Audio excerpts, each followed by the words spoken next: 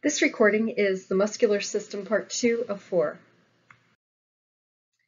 The next group of muscles we're going to look at is the erector spinae muscle group. These are muscles that are the primary extensors of the vertebral column to keep the vertebral column erect or straight. They also help to control flexion, lateral flexion, and rotation of the spine and help to maintain the lumbar curve. They act as spinal fixators and are prime movers in trunk extension. If we look at these muscles, we can see that they go all the way from the ilium and the base of the sacrum and even down towards the middle posterior aspect of the sacrum, all the way up to the occiput. Working from medial to lateral, we have spinalis muscles, most medially, then longissimus muscles, and then the iliocostalis muscles. Spinalis, longissimus, iliocostalis make up the erector spinae muscle group from medial to lateral. If you remember the acronym SLIC, S for spinalis, L for longissimus, and I C for iliocostalis, that will help you remember this muscle group again from medial to lateral. Levator scapulae originate on the transverse processes of the cervical vertebrae and insert on the superior medial border of the scapulae.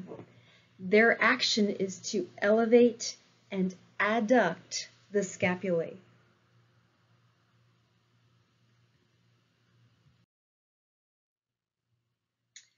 The scalene muscles consist of anterior, middle, and posterior muscles. If we look at this picture, it's a little bit easier to see at the top our anterior scalenes, middle scalenes, and posterior scalenes. These muscles originate on the transverse processes of the cervical vertebrae and insert on the first two ribs. Now, their action is to flex the neck when they work bilaterally, when both muscle groups on both sides are contracting, they will flex the neck. If one side is activated, they can laterally flex and rotate the head to the same side. This is one of those muscle groups that if the neck is fixed in position, they can be used as accessory muscles to elevate the first two ribs in deep inhalation. If somebody is really trying to pull air in, you can actually feel those two ribs move upward in deep inhalation. So this is one of those circumstances where origins and insertions can be changed depending upon which body part is fixed. Rectus abdominis is a muscle that goes straight down the abdomen. It originates on the pubic tubercles of the pubic portion of the coxal bones and inserts on the sternum and the cartilage of ribs 5 through 7. The action of this muscle is flexion of the lumbar portion of the vertebral column. It also can compress the abdomen, depress the ribs, and stabilize the pelvis during walking. Rectus abdominis is considered a prime mover in trunk flexion. Do you remember the other name for a prime mover? That's right, it's called an agonist. You'll notice that the rectus abdominis contains tendinous intersections that partition the muscle into sections. That's what makes the appearance of a six-pack in certain people when they have a very well-defined rectus abdominis. You'll also notice a very well-defined white line that runs down the center of rectus abdominis. This line, which I'll go over in blue, is the linea alba. It is dense regular connective tissue connecting both sides of the rectus abdominis together. When a woman becomes pregnant, the hormones circulating in her body will change the linea alba, the white line, into a linea nigra, which is a dark colored line, again due to hormones circulating in her body when she is pregnant. Sometimes that portion of rectus abdominis may tear under extreme stress, and that causes a condition known as diastasis rectus. The word diastasis means separation.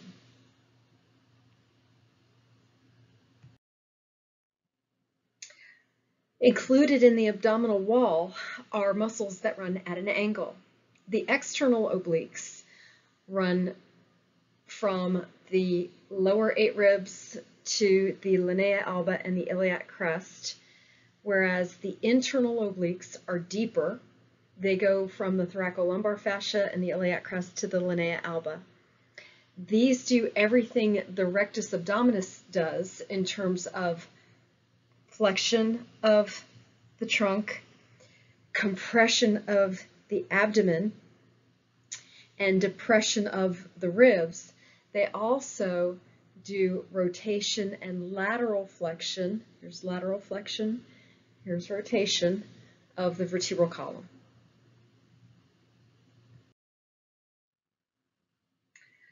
The deepest of all of the muscles in the abdominal wall is the transversus abdominis. When you're practicing these terms, exaggerate the names so you'll remember how they're spelled for lab. You can see transversus abdominis on the far right and the expanse that it includes. You can also see how the fibers of this muscle run transversely, for the most part, across the abdomen. Transversus abdominis compresses the abdomen. This is important during forceful exhalation, defecation, urination, and childbirth. One of the things I did not mention in the obliques, which I want to point out to you, is when you are in lab, if you pick up the wall of the thorax, if that's laying there in front of you, and you place it against your body, the external obliques will run in a pattern that we call hands in pockets, because the fibers of the muscle run in the same direction as you would put your hands in pockets, whereas the internal obliques run in the opposite direction. So internal obliques go this way. Oh, it's hard to do with these. But external obliques are hands in pockets. If you ran your fingers over the internal obliques in the same direction, you would get a strange sound as it would go across the fibers the wrong way. So the fibers go in opposite directions. Here's the external obliques, hands in pockets. Cannot do that with the internal obliques because the fibers run in the opposite direction. Transversus abdominis is best seen on the opposite side of the abdominal wall in the lab. The diaphragm is a muscle that's shaped like a parachute. This muscle attaches to the sternum, ribs 6 through 12, and the lumbar vertebrae, and has its insertion on a structure known as the central tendon of the diaphragm. which you can see in this picture on the far left. The diaphragm moves inferiorly during inhalation. As the diaphragm contracts and moves inferiorly, that causes more space inside the thoracic cavity. Therefore, a pressure gradient is created where we have lower pressure inside than the pressure outside, so air flows passively into our lungs down its concentration gradient, which you should remember from the first chapter when we were talking about survival needs. The diaphragm has 3 openings. One is the caval opening for the inferior vena cava. That's a large vein that's coming from the inferior portion of the body back to the heart. Another is the esophageal hiatus, which is an opening for the esophagus and the nerves for the esophagus and the stomach. And we also have the aortic hiatus, which is an opening for the aorta coming down from the thoracic cavity to the abdominopelvic cavity by way of this opening right here. So the aortic hiatus is an opening not only for the aorta, but for the thoracic duct and the ischius vein. You'll be learning more about the blood vessels and their names in AMP2.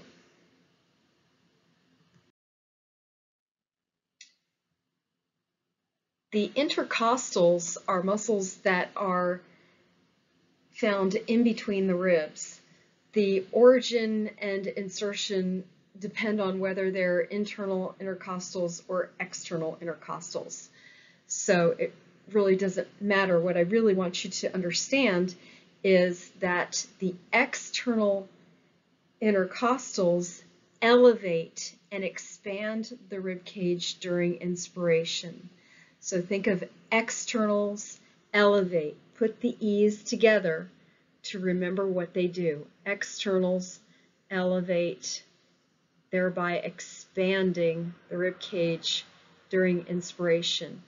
The internal intercostals depress the rib cage and pull the ribs together during forced expiration. Inspiration and inhalation are the same thing.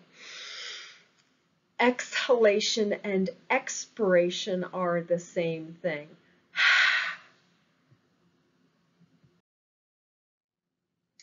Usually with major and minor muscles, the major muscles tend to be larger and inferior in position.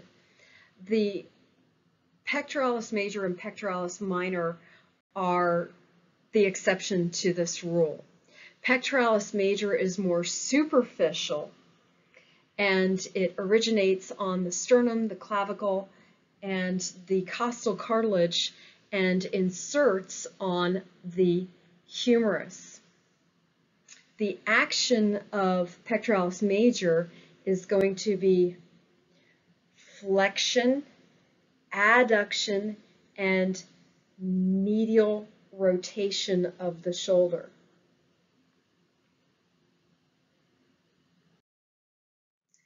Pectoralis minor originates on ribs 2 through 4 or 3 through 5, depending on the source.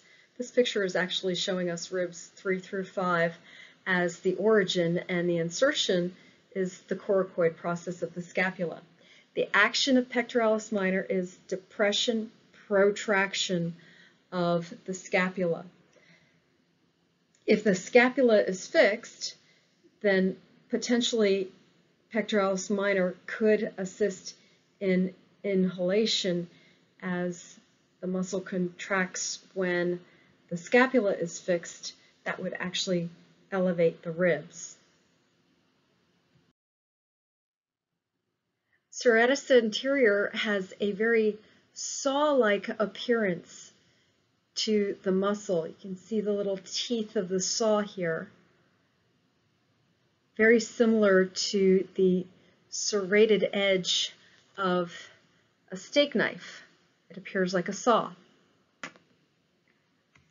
The origin of serratus anterior is the ribs that inserts on the anterior medial border of the scapula, and the action of this muscle is protraction of the scapula. It helps to fix the scapula against the rib cage, also when the arm is either protracted or raised and then protracted. That's why it's often referred to as the boxer's muscle. I believe that's Mike Tyson in the picture. The trapezius is shaped like a trapezoid. That's how it got its name. It originates on the external occipital protuberance as well as the ligamentum nuchae and the spinous processes of C7 and all thoracic vertebrae, and inserts on the acromion process of the scapula, the spine of the scapula, and the lateral third of the clavicle. It actually comes slightly anteriorly. Because of the areas of insertion and the different directions of the fibers of this muscle, there are upper, middle, and lower fibers of trapezius. It has different actions. It can elevate, depress, retract, rotate the shoulders inferiorly, as well as extend the neck. This can also act as a shoulder fixator. Trapezius is sometimes nicknamed the coat hanger muscle. I guess someone saw it and thought it looked like a coat hanger. Next we have rhomboid major and minor. This actually obeys the rule of the minor muscle being superior and smaller than the major muscle, which is inferior and larger. These originate on the spinous processes of C7 through T5 and insert on the medial or vertebral border of the scapula. These adduct the scapulae and rotate them inferiorly. They also help to stabilize the scapula during motion that involves the pectoral girdle. Sometimes these are referred to as the Christmas tree muscle. If you see the rotating skeleton on the right, you'll notice the red looks similar to a Christmas tree.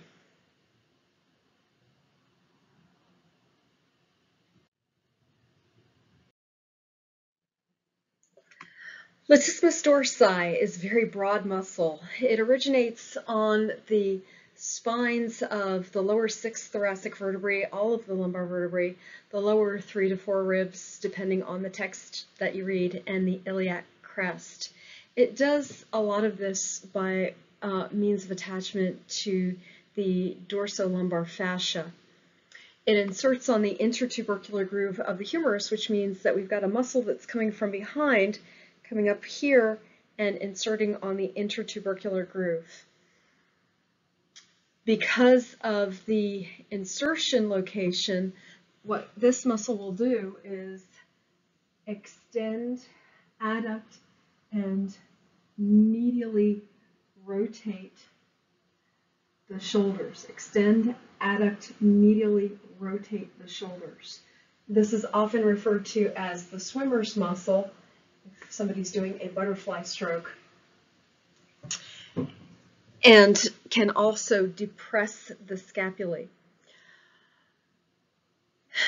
The latissimus dorsi can help move the elbows back and spread them apart, and is the prime mover for extension and adduction.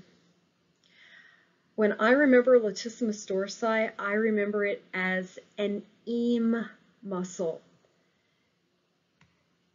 You can use this or not if it helps. E stands for extension. A stands for adduction, adding together towards the midline. M stands for medial rotation, EAM. There's another muscle that's going to do this, and I pair them together to help me remember. This is the other muscle. This is teres major. There is a teres minor that does something different entirely. So we're going to look at teres major. It does the same thing. Extension, adduction, and medial rotation of the shoulder. There's EAM again. Sometimes teres major is referred to as lat's little helper. You can see the origin is on the inferior, posterior, and medial border of the scapula, and the insertion is on the medial proximal aspect of the humerus. This takes us to the deltoid muscle, which is shaped like the Greek letter delta. The origin includes the clavicle, the acromion process, and a portion of the spine of the scapula. The insertion is on the deltoid tuberosity of the humerus. You'll notice that there are anterior, middle, and posterior fibers of the deltoid muscle. The action is shoulder abduction. If you ever go to the gym and notice somebody's doing abduction that's slightly anterior and then curls inward at the end of the range, that person's actually trying to focus on the anterior fibers. Straight abduction to the side is focusing on the middle fibers, and if that individual goes slightly posteriorly and then rotates externally with his shoulders, is working the posterior fibers of deltoid. Deltoid is the prime mover in abduction. However, abduction is initiated by a different muscle. The muscle that initiates abduction is called supraspinatus. Speaking of supraspinatus, it is one of 4 of the rotator cuff muscles. The rotator cuff muscles include supraspinatus, infraspinatus, teres minor, and subscapularis. If we look at the first 4 letters of these muscles, we get the acronym SITS: supraspinatus, infraspinatus, teres minor, and subscapularis. Make sure you remember it's teres minor. Supraspinatus is best seen on the posterior aspect of the scapula and is found in the supraspinous fossa, inserting on the greater tubercle of the humerus. Infraspinatus is also best seen on the posterior aspect of the scapula. We know this is the posterior aspect because here's the spine of the scapula. Right next to infraspinatus is teres minor. This is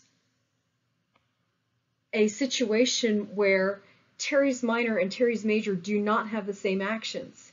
Teres major was lat's little helper. It's an EAM muscle. It extends, adducts, and medially rotates the shoulder. However, teres minor and infraspinatus go together because they laterally rotate the shoulder. Lastly, we have subscapularis, which is underneath the scapula and is anterior. Therefore, we see subscapularis on the anterior aspect of the scapula, inserting on the lesser tubercle on the humerus. These are the actions of the rotator cuff muscles. Supraspinatus abducts. Infraspinatus, teres minor, laterally rotate. Subscapularis medially rotates. That's your throwing action. Abduction, lateral rotation, medial rotation. Abduction, supraspinatus. Lateral rotation, infraspinatus, teres minor. medial rotation subscapularis. Keep practicing that and you'll remember these.